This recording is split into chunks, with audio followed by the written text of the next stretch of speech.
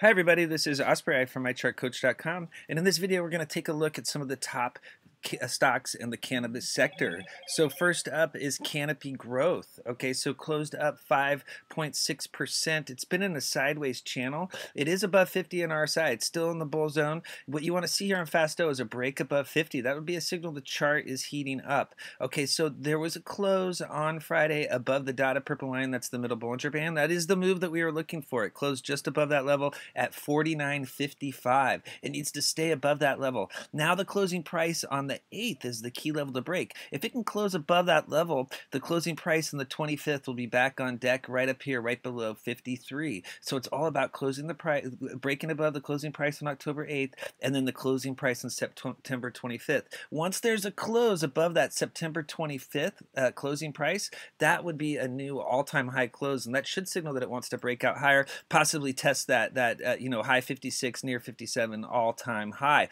Now it is in a sideways channel right now, and it is going to need to break above resistance to head higher. If it were to drop below EMA's 4, 8, and 13 and start trading below, in the 48s again, that would be a signal more consolidation, not quite ready to go. If you look at the 15-minute chart, you can see it retraced back up to the high of day from Friday. It dropped down, bounced right off the middle Bollinger Band and the 300 simple moving average, and retraced right back up to that resistance level. If it can break above, what you want to see is this October 8th high close zone break. It's all about 50-40 and 50-80. A close above 50-80 on the 15-minute chart would be really bullish, signaling more upside potential. Okay, let's look at Cronus Group. Cronus Group here is heating up. It had a big pullback and it's holding support. What you want to see on RSI is a break above 50. If you look back here, the last time it was below 50 on RSI and then it broke above, you could see the big run that followed. And so that's what you're looking for here. If it can get back above 50, that could signal the possible next big push higher. You have Fasto now above the 20 oversold line, so that's positive. Check out ADX here. You have minus DI, plus DI, and ADX all stacked up. If this green line crosses over the red line to the upside, that should be a signal the bulls are taking control. Similar to back here on ADX, you could see that at the same time that you had RSI break above 50, you had a crossover. The green line crossed over the red line, and you could see that triggered the start or signaled the start of that run. Now, right now, Cronus Group is in a downtrend. Okay, you see it's trading below the dotted purple line, which is the middle Bollinger Band, and it's been riding EMA's 4, 8, and 13 resistance lower. You can see the channel here. Well, it's been holding the green line. That's the 50-day simple moving average at 967. It needs to stay above that level. If it were to close below that level and it turned into resistance, that would signal downside risk. As long as it's holding, it's signaling upside potential. Right now, it's hitting EMA 8 at 985. If it can break above that level, then you have EMA 13, the orange line on deck at 1015. Notice how EMA 13 is lined up with this red descending resistance line. If Cronus Group can trade above 1015 next week, that should be the clear signal that it wants to head higher. Look for a run up to $11 to test that middle Bollinger Band. If the middle Bollinger Band turns into support, that's when it can get running again. Okay, let's look at Cronus Group on the 15-minute chart. You can see it really heated up. It's above the red line, so it's above that 200 simple moving average. It needs to stay above that level. If it were to drop below this red line at 966 and that turned into resistance, that would be a sell signal. Right now, it needs to break above resistance. You can see it's hitting the high close from today. It closed right at that level. If it can break above, then what you want to see is the high close on the 10th. You want to see a break above that level, and what that would do is it would put the 300 simple moving average at 1013 on deck. As long as the middle Bollinger Band and the 200 simple moving average are holding this red line, that 1013 level is the next target. Now, the 300 simple moving average on the 15-minute chart is always tough to break. If it hits that level and fails to break, it will be the sell zone. If it can break above that level and that level turns into support, it will signal more upside potential. Once above a key moving average, it has to stay above. If it drops below, it triggers a sell signal. Okay, let's look at TLRY here in the bull zone right now on RSI. It's between 50 and 70. You can see it's been cruising in this level, in this zone, while it's been in a sideways channel. You can see here it's got the RSI or Fasto back above 50. TLRY really likes to run above 80 on Fasto. So if you see it get back above 80, similar to how it did back here, that should be a sign that the bulls are back in control. Now, if it were to drop below 50, that would be a downside risk. That would be a sell signal. It's got to stay above 50 on Fasto.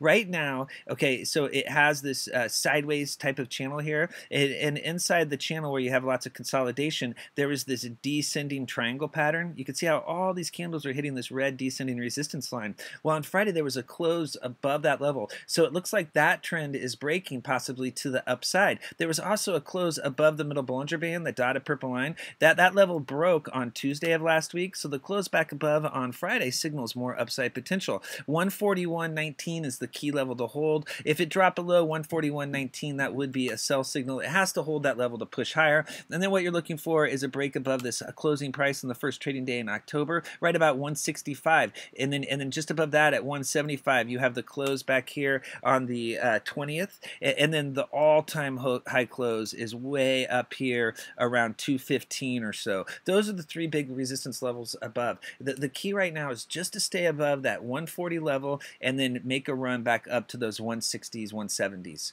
Okay, let's look at TLRY here on the 15-minute chart. You can see it's the most bullish of the charts I just showed you because it's above all the moving averages on this chart. It's above the green line, the gold line, the red line, the blue line. It's above the 50, 100, 200, and 300 simple moving averages, and it's riding EMA's 4, 8, and 13 support higher above the middle Bollinger Band. It doesn't get any more bullish than that. It did close above high close resistance. You could see the closing price here at 11 o'clock on Friday was the key level to break. That level broke going into the close, and you could see how it pushed higher. So that does signal more upside potential. What you want to see now is a break above this 148.50 level, and then you have this 152 is going to be a big level, and then up here right around 157. Okay, so if you look here, you can see it had this downtrending channel. It's kind of a megaphone kind of pattern, and that breakout above the channel, above this red descending resistance line, it is a bullish change in trend. That signals more upside potential. Okay, let's look at ACBFF. This is Aurora Cannabis. So this once again had a nice close on Friday. It had the close that we were looking for. It is in the bull zone on RSI at 63.34, 39. It still has room to run until overbought levels. As you can see here, it's been up above 70, and on previous runs, it has hit as high as the 90s. So it's still in a nice bull zone with juice. It did close at high of day, so that did max Fasto out at 100. Whenever you have no upper wick on the candle, you can see Friday's candle there. It's flat. There's no upper wick. That many times will push Fasto to a maxed 100 level. It shows that the bulls were in control all the way into the close. The very last trade of the day was high of day. It doesn't get more bullish than that. Okay, so there was a close on Friday above the October 8th closing price. That was the level that we wanted to see break. Now, it just closed above it fractionally. You can see it's just above it, maybe a penny or two, but it did close above. And when that happens, when you have a close above a high close horizontal resistance level, many times it signals more upside potential. It's going to have to stay above 1050. If it dropped below 1050, it could still consolidate. You could see it had formed an ascending triangle pattern. You have ascending support here on this green line, right? And so all the candles are hitting that level, and they were running into horizontal resistance. You could see the horizontal resistance, really the first level was this lining up with these black candles, and it closed above that level, and it closed above the high close resistance level. So the close above the two key horizontal resistance levels and holding ascending support is signaling that it wants to break out higher. The promising thing is look at the upper Bollinger Band over here. It's off the chart. Right now you've got the upper Bollinger Band at 1082. So that gives you, it's up here. That gives you nice room to run until that upper Bollinger Band. So it looks like it wants to push higher. If you look here at the Aurora Cannabis monthly chart, if you didn't know, they are uplisting to the New York Stock Exchange. They're going to be the next one. You have Canopy Growth, CRON Group, TLRY, all big board plays, either on the New York Stock Exchange or the NASDAQ.